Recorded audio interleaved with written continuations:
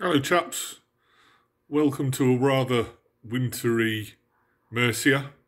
The snow has just hit us and it's coming down reasonably well. It seems to be sticking, so we'll see how we crack on with that, but I'm not overly convinced that we're going to have a decent smattering of snow where the kids can get out and do some sledging and whatnot. Anyway, this is what I want to talk to you about. It's my progress on the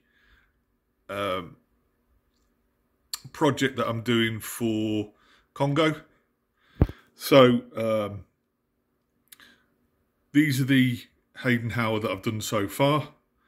The standard bearer here, he's just literally had his flag glued on and he's currently still wet, so that's why it looks a bit stiff and it's got white edges. He'll be tidied up in a bit. I've gone for 4 units of warriors. They have 5 miniatures per unit in the game. There's 2 at the back that are just built up and waiting to go. The reason for that is because you can take a unit that is armed predominantly with swords and is a sort of hand-to-hand specialist unit.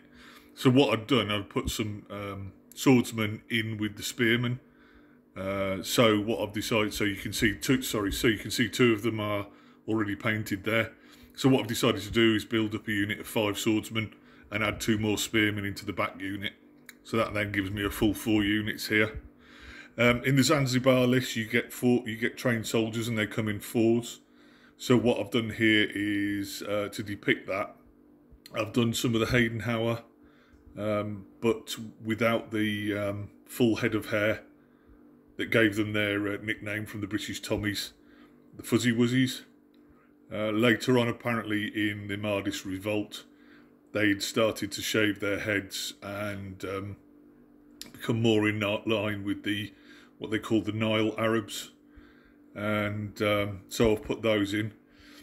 And as you can see as well, perhaps you can see, I've done a few jibbers. So the standard bearer is wearing one, and there's a couple, if you can, I don't know whether you can see properly, dotted around in the units themselves.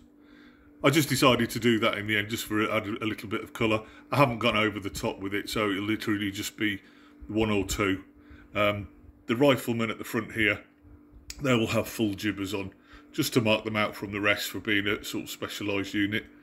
The Mahdists acquired a load of Remington rifles off the Egyptians that they beat during the early part of the campaign in 1883, I believe it was, and started to make good use of them.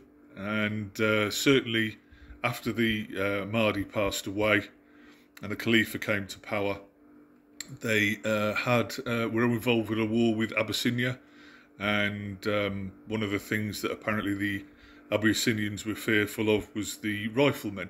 So I thought, well, I'll put those in, and I'm planning on another unit, but less well trained of those. And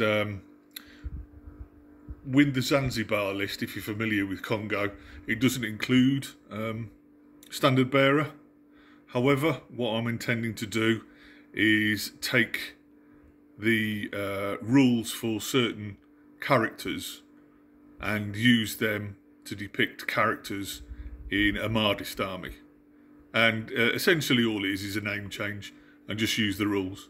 So that's how we're going to go. I've got a very tiny order out with the Perrys that should be coming, and that will complete the whole force.